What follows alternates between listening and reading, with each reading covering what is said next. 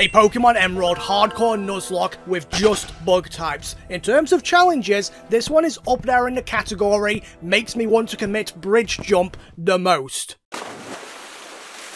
First, just so we're all on the same page, what is a Hardcore Nuzlocke? It is a player-made game mode of Pokemon where you can only catch the first Pokemon you see on each route. If a Pokemon faints, it is considered no longer alive and cannot be used. You can't overlevel past the next gym leader's ace Pokemon, and you cannot use items in battle. Next, why only bug types though?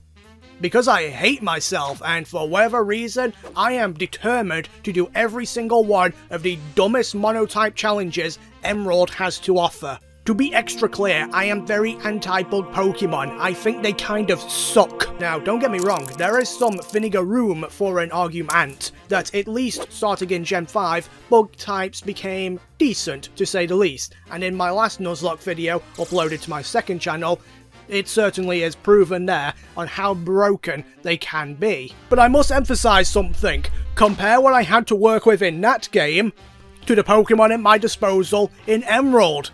Look at this! Look at it! This run right here is going to be brutal, but I do hope you enjoy it though. And if you did, hit that subscribe button please. Right, our journey began like any other Gen 3 Nuzlocke, with a disregard to health and safety, followed by a grossly incompetent scientist. Within a minute of early game nonsense, we had grabbed our tool that we'll use to catch our starter, the first bug type on our journey, the Queen! Monarch Butterfly, get it?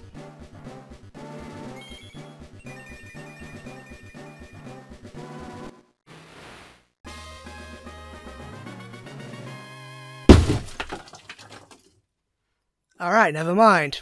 Well, after ruining my very thoughtful name by choosing to identify as a moth, Dustox and I cruise through Petalburg Woods, save another incompetent adult, rush through Rustbarrow, and arrive at Route 116, where our second teammate, an Incada, is waiting. I name her Nikikada. This, then, just leaves the first gym, a rock gym, as all that's left to be done here.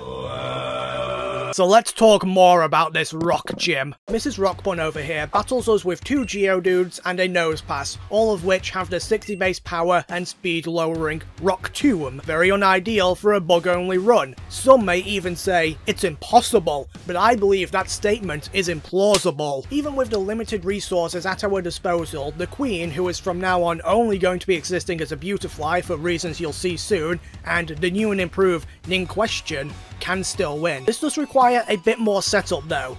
Firstly, we need to catch a Wormbull who's rocking a plus special attack nature, preferably modest. Secondly, we need to grind even more attempts to weed out a few undesirables. And thirdly, make use of every single EV we can. For later on especially, our special attack needs to be through the roof. Oh, and if you're new to Pokemon, EVs are just hidden numbers your Pokemon get after beating other Pokemon that raise a certain stat based on the aforementioned Pokemon you KO'd. In the description, I'll write a more in-depth explanation for you all. By the time the Queen and I are ready for Roxy Part 2, our naming convention was in full effect, giving a power-up boost, and my confidence was high, as I was about to demonstrate only the finest and most eloquent form of battle imaginable.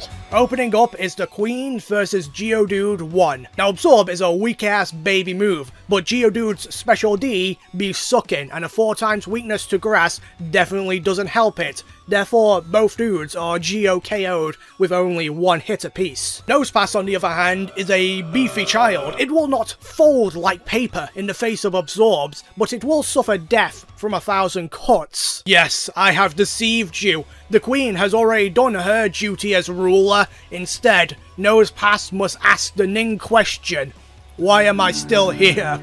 Just to suffer.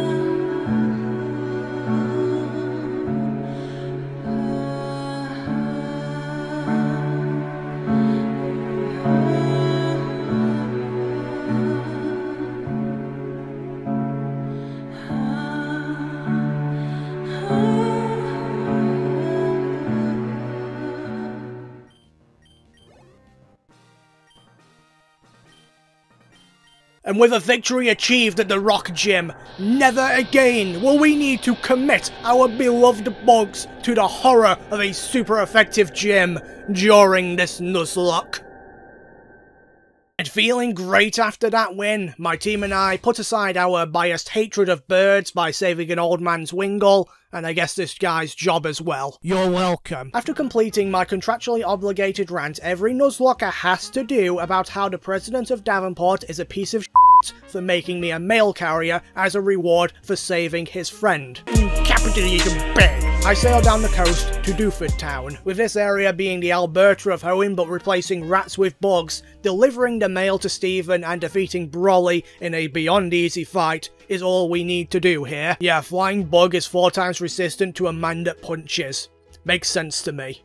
2 gym badges are ours. And before we move on, I want you all to take a moment and relax. Enjoy the surroundings. Because it's going to get significantly worse from here. First, however, a few other things. Number 1, we get the answer to the Ning question of who is going to be more instrumental in this Nuzlocke, a Ninjask or a Shed Ninja. It's Shed Ninja, or should I say, Spooky Bug, boo! Second, we once again meet the less scary of the 2 evil teams, the leader of which displays workplace harassment, calling his men simps. Thirdly, we go and oh, it's you! F***ing God! Introducing, lads and ladies, the single worst bug type in all of Pokemon, Illumise. You would not believe your eyes if you looked at this Firefly's stats, because they filled its move pool in a way that leaves teardrops everywhere. Okay, I'm done with this. Get in the team, awesome bug. And get ready, all of you, for a truly horrific enemy is on the horizon. A monster the likes of which Pokemon has never truly seen before. Gambling. But seriously, I do require the Psychic TM, and the only way you can get that is from making enough money by gambling. Or you could just give yourself unlimited money, because these machines are actually broken, so this isn't technically cheating on my part. And I know it's like, oh look at that, it's Subway Surfers! Look at the Subway Surfer doing his surfing! Don't pay attention to what's happening on the top part of the screen, just look at the Subway Surfer. But I do hear you ask though, why Psychic TM? What it for? Simple. Watson. Watson is reason! At first glance, you may be confused, because for all intent and purpose, half of Watson's team doesn't exist. Electrike and Manectric don't have any moves that can hit Spooky Bug the Shed Ninja, because Wonder Guard is a broken ability that I will be abusing like I do with all the drugs.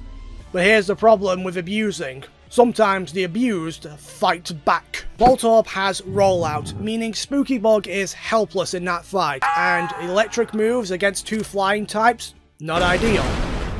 Unless, the stronger of the 2, Her Majesty herself, learns Psychic and simply 2-shots the Voltorb, only having to dodge 1 measly critical hit. And as for Magneton, I'll give you the battle plan for that nightmare in a short moment. First and foremost is dealing with Voltorb and Electrike. I've divided a load of cherry berries throughout the team to reduce the chance of being paralyzed, so again, there's only really one way this goes wrong.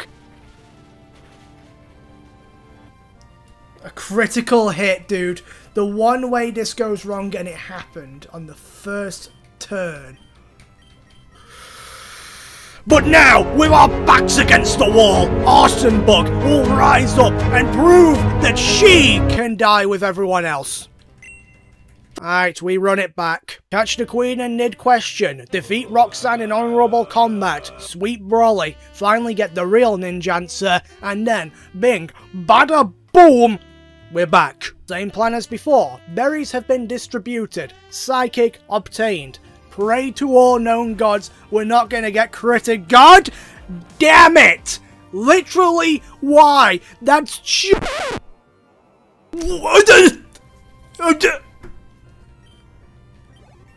I'm sorry, what? Well, thank you for a perfect recap of events there, past me. Now on to Electrike, who paralyzes Spooky Bug and forces them to consume the Cherry Berry.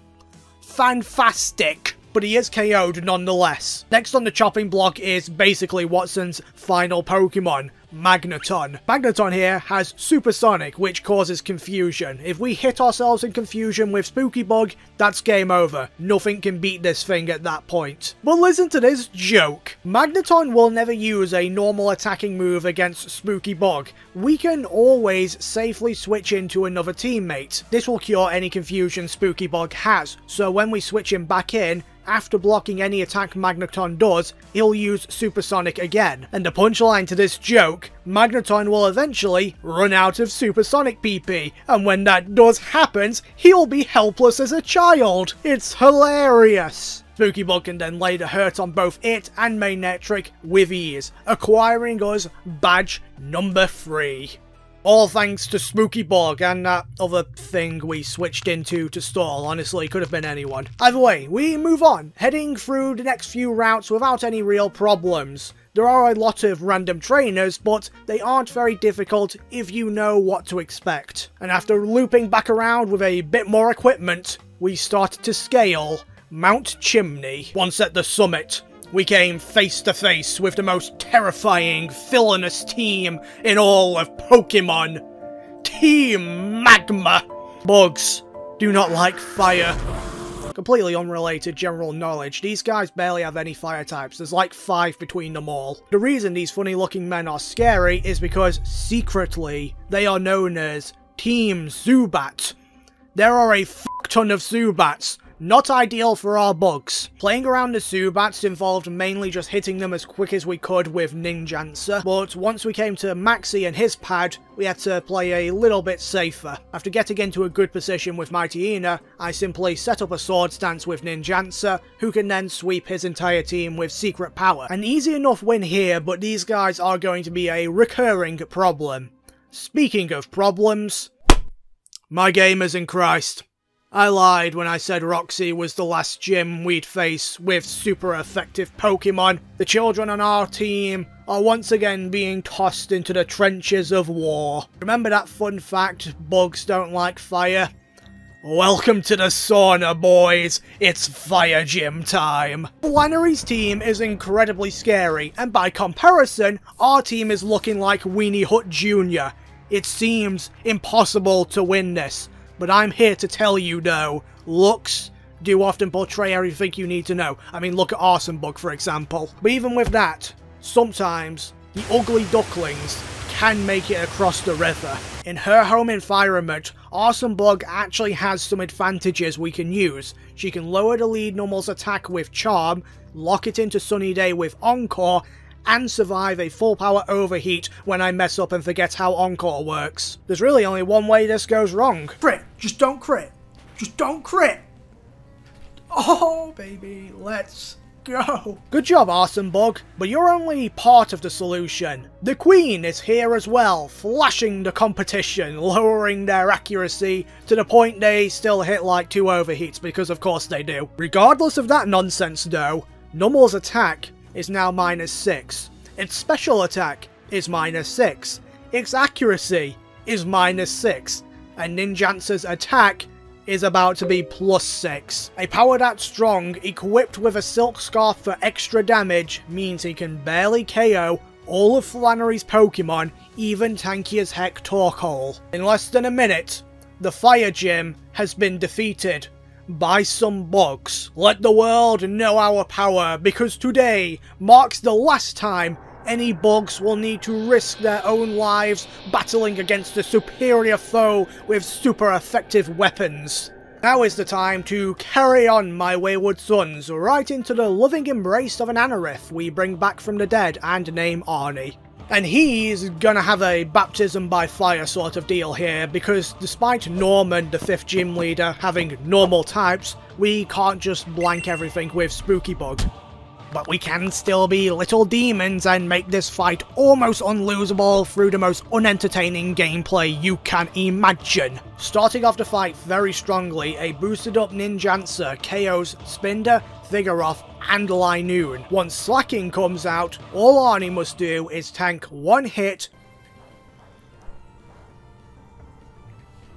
Nice. Which he does. Then we merely take advantage of Slacking's loafing ability. The way this works is by hitting on the loafing turn and protecting on the attacking turn, Slacking can never get a single other hit on Arnie. Until I try to be clever and use Dig, which can achieve the same effect, but I messed up the timing and almost died. I even had to equip a Leper Berry to restore Protect PP because of how long this battle took, which is just infinitely funny to me. Speaking of funny, suck it, old man. You lost to something born millions of years ago. Welcome to the team proper, Arnie. And thanks to him, 5 out of the 8 gyms are done without one loss. That is pretty epic.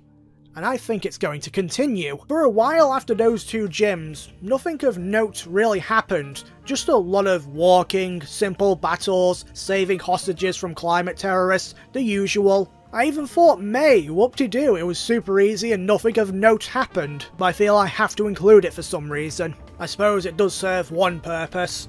It was my last battle before the sound of our footsteps faded, when I stopped to gaze upon Four Tree City, home of the f***ing flying gym.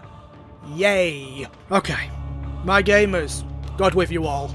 This is where things go from, boy, this sure is a fun challenge, isn't it?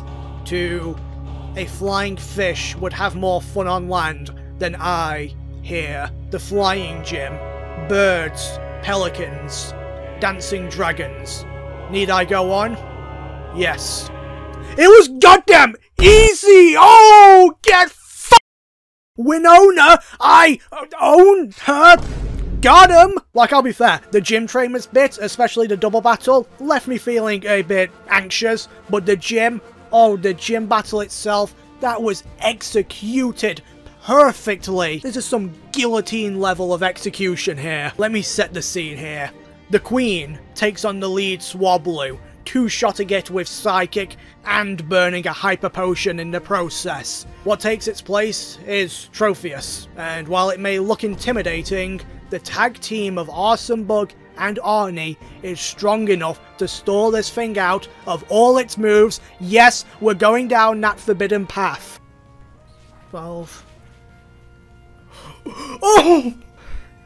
Oh, I misjudged that. When it's as useless as artillery in a storm, the best bug comes in to deal the final blow. Oh wait, you don't know who the best bug is, do you? Lads and ladies, may I introduce to you Heracross, baby! Heracross time, Beetle time, the god tier bug type. Yes, after only a short walk to the Safari Zone, a very stressful catch because Heracross can run away here. But he didn't, thankfully. Whilst the beta second flying type bugs use their wings to escape their problems, Heracross, in her Sigma Glory fighting type, punches all the problems in the face like a real Chad. None of this sissy stuff. Look at her compared to Awesome Bug. The difference is staggering. She truly earned the name Best Bug. And the Best Bug bulked up to the max before destroying those stupid birds in one shot apiece. On this day, the flying gym was grounded. And with that, there will never be another gym to cause us— Hey, what's that over there? Oh, it's stuff. A whole lot of stuff. Oh, stuff. And also evil bat-related teams. Yeah, it's that time again. First, Team Zubat but with water are disrespecting the dead at Mount Pyre, so we make them dead. Then our old friends, the OG Team Zubat, still aren't very scary because we can deal with Zubats fine now. And their lack of fire Pokemon continues to disappoint me. In a similar vein to our first meeting, I just weakened Maxie's Mighty Ina with Charm and then set up Swords Dance with Ninjanza before reducing Maxie's pad to a pile of bodies. And hey, look at them, look at these big boys evolving to Team Zoo/Gold/Crobat. Good for them. After Gordon casually defies the laws of physics by launching straight up in the air, we make our way over to Lily Cove and take down the first half of Team Slue/Golbat but with water. And after they get away on that stupid dumb submarine, I finally, at long last, get to surf over to Moss Deep City, where, in a gym trainer battle, Arnie evolves, and yes, I said gym trainer. We are getting prepared to battle the Psychic Gym. Okay, I just want to make sure we all heard that right. Psychic Gym. Psychic Gym. You would think that would imply Psychic types. Bug, super effective against Psychic types. Therefore, the Psychic Gym should be easy. No, you are wrong. You get a F in Pokemon Emerald Studies. Through spread moves, and a double battle format, and the fact we have no usable bug-type moves, this is not fun. We can't just set up with Best Bug, and our team is too weak to just go in here all willy-nilly. Plus, 2 of Tate and Liza's Pokemon actually have super effective moves against our bug types. No exaggeration. This was by far the hardest gym to plan for. So that brings up the question, what happened? What did I come up with? Well, with Claydol and Xatu leading, I send out Awesome Bug and Best Bug first. The latter is pre-poisoned to activate her Guts ability, giving her a +1 to attack. The boosted attack and a boosted facade one-hit Xatu off the bat. It is then replaced by a Soul Rock, who knows, Flamethrower, annoyingly. For this reason, I did set up a light screen with Awesome Bug, because while Claydol's Earthquakes are theoretically scary, they are no critical threat, and for that reason, next turn, I also opt to Encore Claydol into its Earthquake. This prevents it from pulling any random shenanigans with Psychic or Ancient Power, and on that same turn, Arnie swapped in for Best Bug and Soul Rock set up Sunny Day. All this led to my greatest weakness showing itself. Me. I am the weakness. I swapped Arnie for Ninjancer, who can avoid Earthquakes. Then, rather than Encore Soul Rock into the useless Sunny Day it just used, I used Moonlight to heal the barely any damage we've taken. You greedy mother... Awesome Bug. I sure hope that does not have any consequences in the near future. A consequence of this is Ninjancer is put in the line of a Psychic for some reason. So then next turn, after being saved, I choose to not do anything really and just hit a very strong Shadow Ball into Soul Rock. Then Soul Rock actually realizes it has the Flamawuffin in the back, and Ninjancer finally gets to realize the real question all along is, what the fuck did I think was going to happen there? After our first tragic death, I send Best Bug back out and have her KO Soul Rock, meanwhile praying Claydol doesn't get another crit with Earthquake.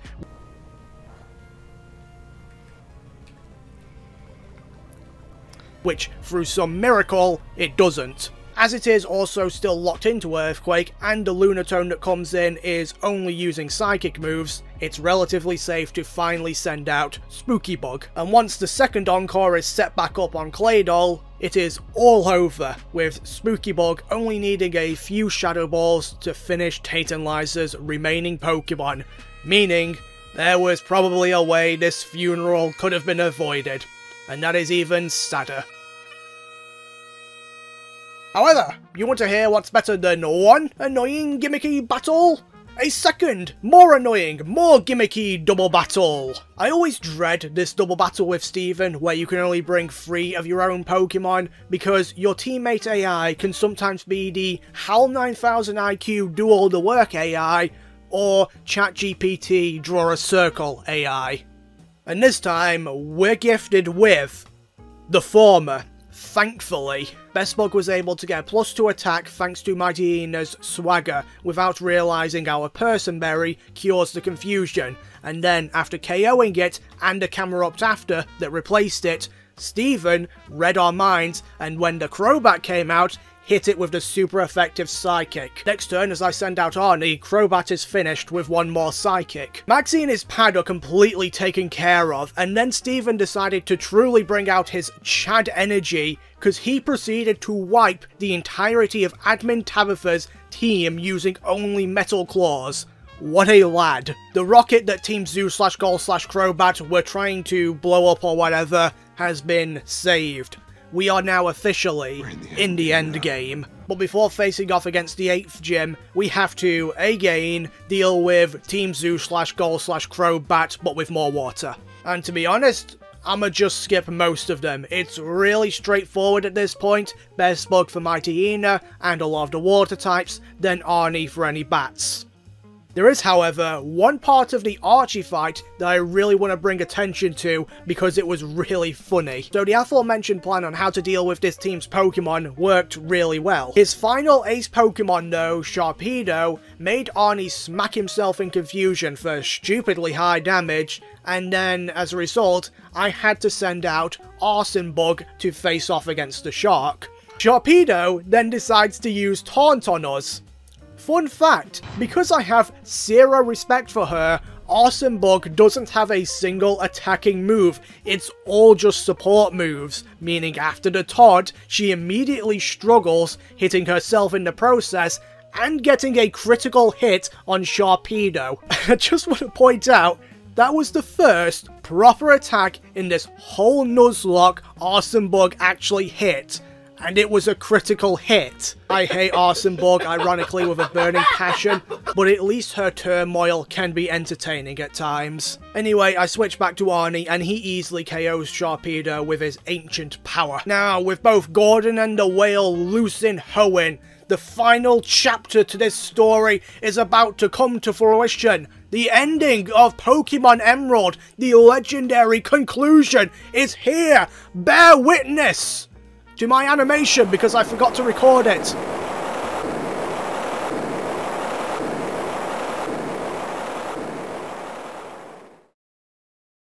Water.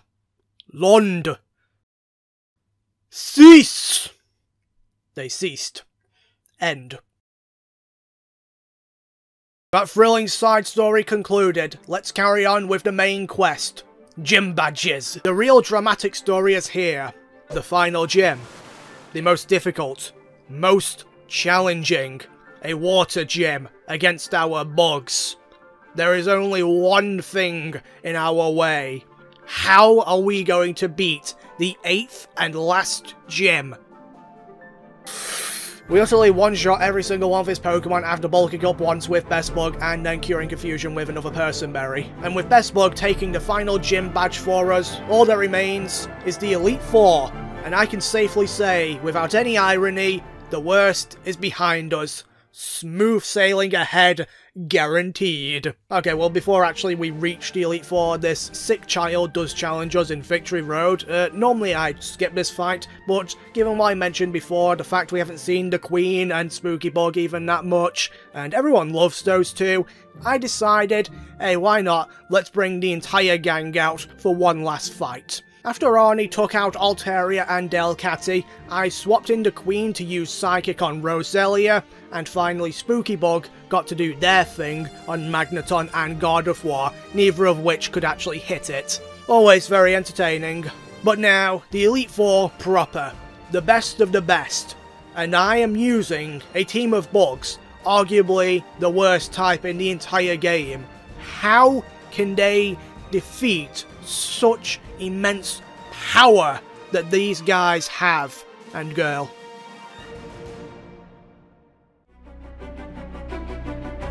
Well, for free, the answer is to use Incredible Violence. Look, I always hate that I have to skip past 3/4 of the Elite Four whenever I play this game, but I mean, we clicked Brick Break 5 times. We used Bulk Up, then clicked Earthquake 5 times, and I actually forgot there was a second woman here, whoops. Then we go up against the Ice Lady, and I misclicked and hit Facade. Oh, that was a misclick. I think we still kill it. Yep, okay. Following this, we click Brick Break 4 times. So exciting. Explosion green screen. Yay! I can't make it more exciting, sorry. The worst thing is, even Drake is only a tad bit more difficult, and I have to go into a tad bit more detail. Arsonbug and Arnie basically need to stall out Shelgon until all of its moves are Shelgon, a feat more stressful than it should be because Shelgon hits like a truck, and that means our health quickly becomes Shelgon. But after a very boring, like 10 minutes, the job is done. Now all Best Bug must do is come in and set up 2 bulk ups. With this, we can barely one-hit the entirety of Drake's team. Bestbug's insanely high attack truly is a blessing here because the amount of HP lost to poison throughout the battle is staggering. And yes, I should actually mention that we once again are using Guts boosted Heracross. The poison damage is scary, but the math always works out. Bestbug has defeated the Elite Four in record time. Now all that remains is the champion Wallace. And oh boy, guess what exciting final battle will end this Nuzlocke? What will it look like? Well, Wailord has very little PP. It is a shell gun, but in whale form. Can you guess what's going to happen to all the fun here? It's going to be well gone. I can really tell you're all thrilled, so let's get on with it. All we must do is sacrifice a few of the lower class, get Bestbug in, set up a few bowl cups, and we have just enough health to sweep the entirety of Wallace's team. It is perfect.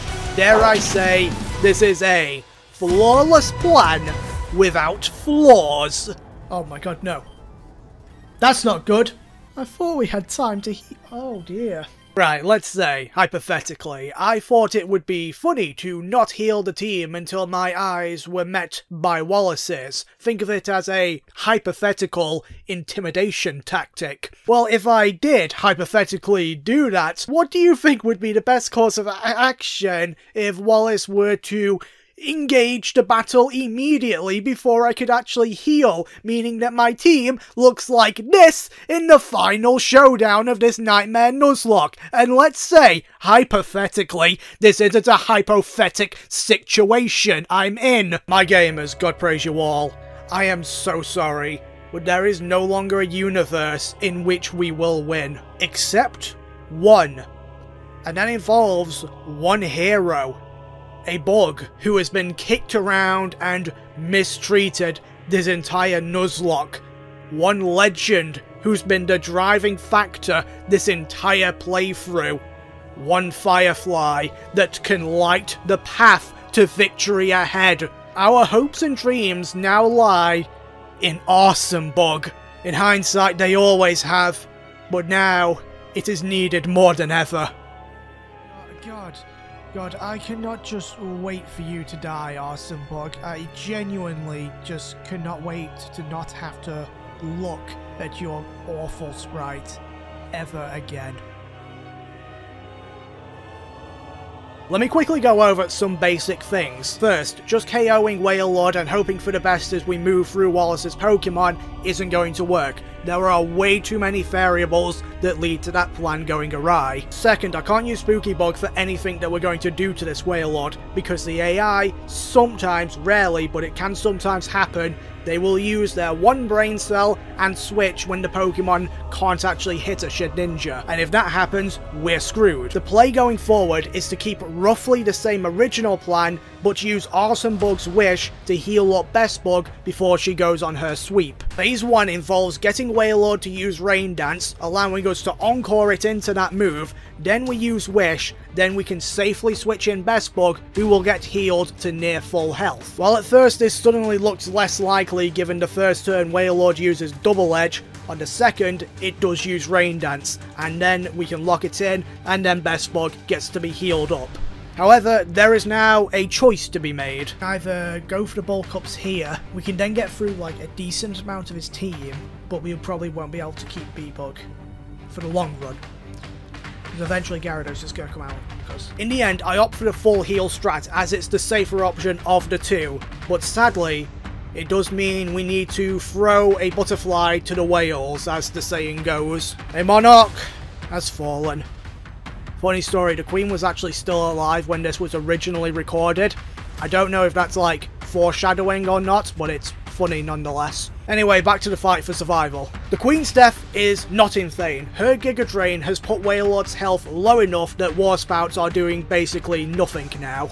And once they are all gone, Arnie can come and help Awesome Bug stall out the Blizzard PP. With the most powerful attacks used up, and Awesome Bug's charming personality lowering Wailord's attack, Double Edge is its only move and it is hitting for very little damage. So now I decide to go all in with Best Bug and use the first of 2 bulk ups. But after checking some damage calcs, I realise that the best case scenario we can achieve is 5 out of 6 Pokemon KO'd by Best Bug. And that is only if we are max health and don't take a lot of damage while setting up. Because Double Edge smacks us a little bit too hard, I choose to reset and wait for Wailord to struggle, making the damage it does be the absolute minimum. It's a few more turns of switches and precious PP being consumed, but eventually, it's time. Best Bug gets sent back into the fray, this time against a struggling Wailord. As her health maxes out, it is now or never. The bulk ups begin. 1, and then 2. No crits were had, so now it's facades all the way to the end. There's nothing else we can do other than that.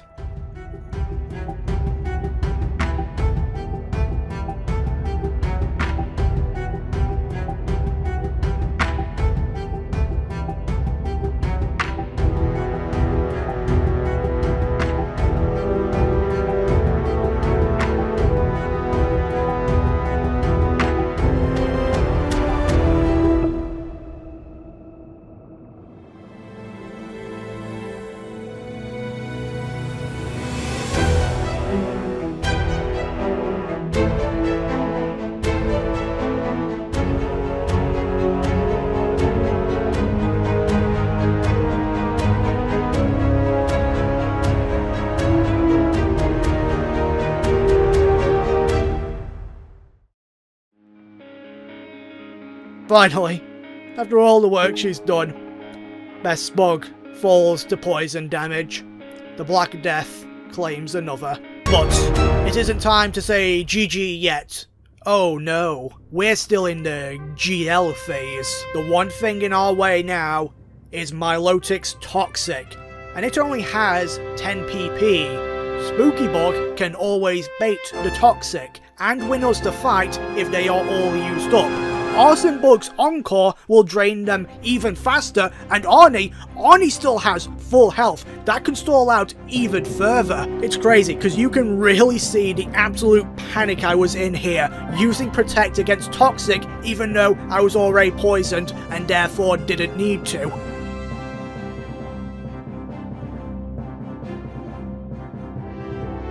It's looking really good. Sadly though, as always is the case, my panic, it gets the best of me.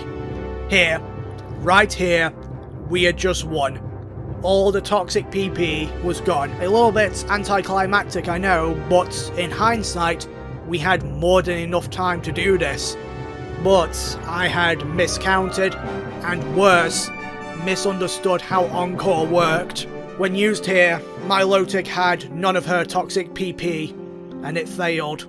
And Arson Bug, a light in the world we only ever blamed for the shadows it created, was snuffed out by Surf. And in my fear that a stray Toxic was still possible, Arnie as well was taken by the sea. These two titans, one only recently getting the recognition she deserved, have fallen. But at this point, I knew, I was certain, this stupid fucking sea snake could no longer poison Spooky Bug. And without that awful tool, it was all over. A confused Ray and a few Shadow Balls later, I had won the Pokemon Emerald Hardcore Nuzlocke with just bug types. Jesus Christ, that was hard.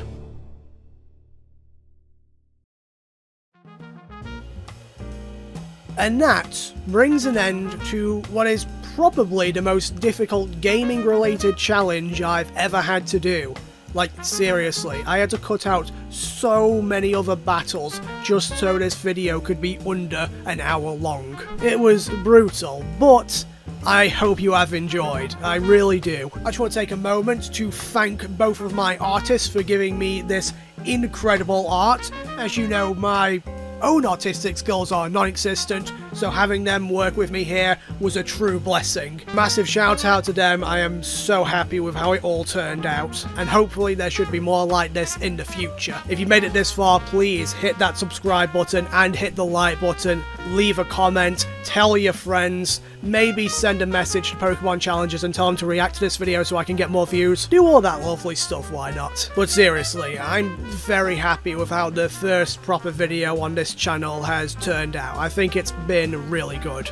And I hope everyone watching this will enjoy all the stuff I put out in the future. I have a lot of plans and hopefully they turn out good. Aside from that, I have a Patreon, by the way, so if anyone wants to support me, just help me to be financially secure and make more videos, that would be amazing. Link will be in the description. Finally, I'm streaming all my other Nuzlocks and stuff over on Twitch. Link again is in the description, so go and check me out if you want to see me fail live. I'll be streaming Saturdays and Wednesdays, and if there's any changes, you can join me on my Discord server where I'll post any updates. And I think that is about everything. Thank you all for watching, and I hope you have a fantastic day. Goodbye.